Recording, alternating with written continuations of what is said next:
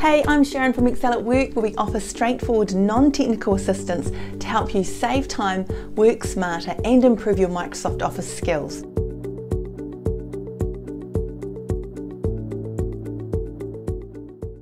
Right, let's talk about how we can remove hash div errors from your worksheet.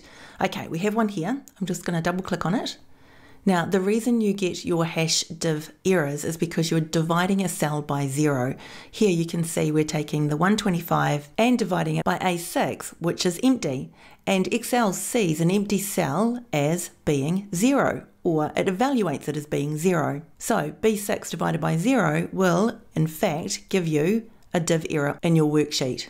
And you may have already realized that if you have other cells that are relying on the cell or using it in a formula, you're going to have that div error flow all the way through into other parts of your worksheet, all the way down to even our sum down here.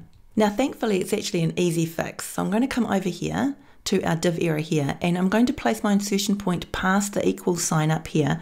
I'm going to call and use the if error function. Now, what this does is it allows you to hide an error in your workbook. Now, all I need to do here is put a comma, double quote marks twice, and close my brackets. And what we're saying to Excel is use the if error function to check if there is an error when I try my division formula here. Now, if there is an error, can you please leave the cell as blank? That's what the double quote marks mean. I'm pressing my enter key, and look at that, I now have a blank cell. But if you've tried this and you've had a problem where you've got this hashtag value over here now, what's happening is Excel's now seeing this cell as text, and now we have a problem over here. And all we need to do is wrap that if error function around the outside of here again, and we can just come over here, double quote marks, and look, we now have hidden our errors and our formulas are working. So good, right? So not only can they be distracting when you've got your errors, I'm just doing an undo here, they can look a little distracting on the worksheet, they also can cause all kinds of problems. So using our if error function, we have now managed to remove them. Right, let's look down here. If I came down here now and I was working out what percentage of my actual sales is against my sales target, then I can easily write my little calculation here, and of course I'm dividing the actual into my target. If I come across now and copy that, again I have a problem because I have an empty cell up here. Now I would get this even if I had a 0 up here, I'd still have the same problem.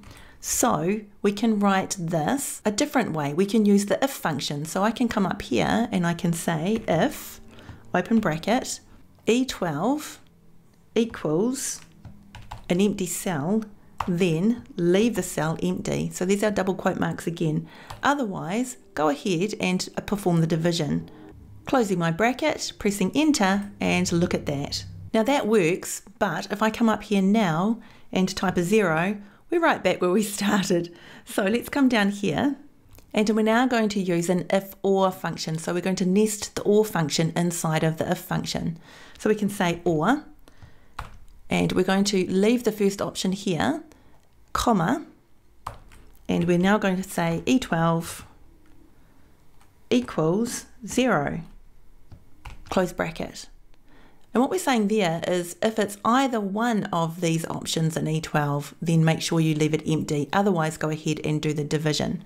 Right, pressing enter now, and you can see we're good as gold. Come up here, empty the cell, and we're still fine. And the great thing is, should I copy this across, the calculation will work. So, using the if or together, we have both options covered. Right, let's scoot down our worksheet here. Right, I'm just going to copy the formula that's next door across, and you'll see that it's an average. Now, we're returning a hash div error here because we are creating an average over empty cells. And of course, what an average does, it will total the values inside of a range and then divide it by the number of values inside of a range. And of course, there are no values, so we're going to be, again, dividing by 0. So that's why we have our hash div error again. But once again, the fantastic if error function can work for us around this. So if I come up here and do if error, around the top of it, and again, just hiding it, and there we go, fantastic. No problems at all. And of course, if I now come up here, copy this across, everything will update and the totals will be shown. Now, if this has been helpful, please let me know in the comments below. And if you use Excel and want to stay connected, please consider liking, following, subscribing, because I'm sharing new videos regularly. And if you know someone who would benefit from this help, please be sure to share this video with them. Hey, thanks for watching and have a fabulous day.